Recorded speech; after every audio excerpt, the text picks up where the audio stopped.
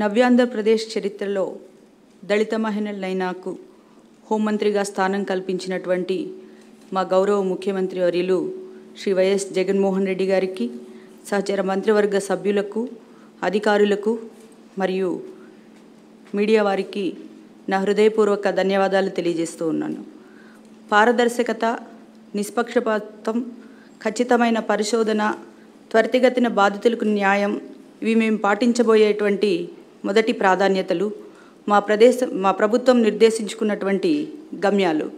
బడుగు బలహీన వర్గాలకు, మైనారిటీలకు, ఇతర సాధారణ పౌరులకు పోలీసుల పట్ల విశ్వాసం పెంచడానికి గ్రామాల్లో ప్రజా దర్బార్ వంటి కార్యక్రమాలు, ఇతర అవగాహన సదస్సులను పోలీసు శాఖ నిర్వహిస్తుంది.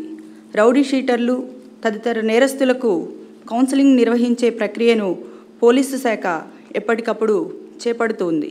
అంతేకాకుండా సమస్యాత్మక ప్రాంతాల్లో సీనియర్ పోలీస్ అధికారులు ఎప్పటికప్పుడు పర్యటించడం, రాత్రిపూట బస చేయడం వంటివి చేయడం వలన చాలా సమస్యలకు తక్షణ పరిష్కారాలు సాధ్యమవుతాయి. అదేవిధంగా మహిళలకు, పిల్లలపై రోజురోజుకు పెరుగుతున్నటువంటి అత్యాచారాలను అరికట్టడానికి, నేరగాళ్లను ఎక్కడికక్కడ కట్టడి చేయడానికి సంచార మహిళా పోలీస్ బృందాల పహారాను మరింత బలోపేతం చేస్తాం.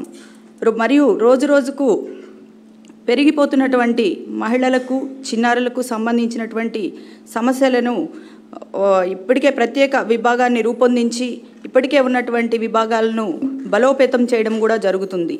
రహదారుల్లో ప్రయాణికుల భద్రత మా ప్రభుత్వానికి అత్యంత ప్రాధాన్యత అంశం. రోడ్డు ప్రమాదాలు, ప్రాణ నష్టం నివారించడానికి కాలేజీలు, పాఠశాలలు, జనసమూహాల్లోకి వెళ్ళి పోలీసులు అవగాహన కార్యక్రమాలు నిర్వహించడం జరుగుతుంది.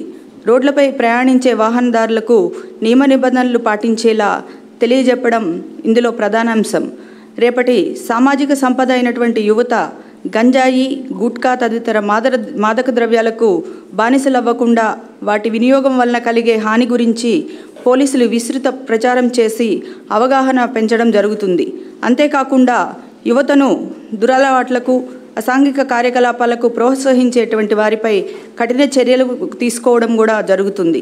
గతంలో మెట్రోపాలిటన్ సిటీస్లో ఉండేటువంటి ఈ దురలవాట్లు దురదృష్టవశాత్తు మన రాష్ట్రంలో చిన్న చిన్న ప్రాంతాలకు కూడా విస్తరించడం జరుగుతుంది. దాని మీద మనం ప్రధానంగా దృష్టి సారించవలసినటువంటి అవసరం ఉంది. అదేవిధంగా విద్యా సంస్థల్లో ర్యాగింగ్ దురాచారాన్ని అరికట్టాలని ప్రభుత్వం నిర్ణయించడం జరిగింది.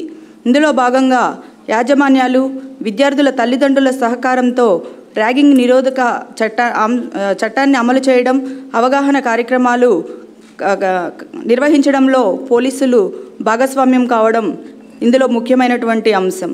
అదేవిధంగా విధి నిర్వహణలో పోలీసులు ఎదుర్కొంటున్నటువంటి ఒత్తిడి తగ్గించడానికి ప్రభుత్వం వీక్లీ ఆఫ్ చేయడంతో పాటు సిబ్బంది కుటుంబాల కోసం సంక్షేమ కార్యక్రమాలు కూడా చేపడుతూ ఎప్పటికప్పుడు డిపార్ట్మెంట్తో సాన్నిహిత్యంతో పనిచేస్తుందని తెలియజేయడానికి సంతోషిస్తున్నాం.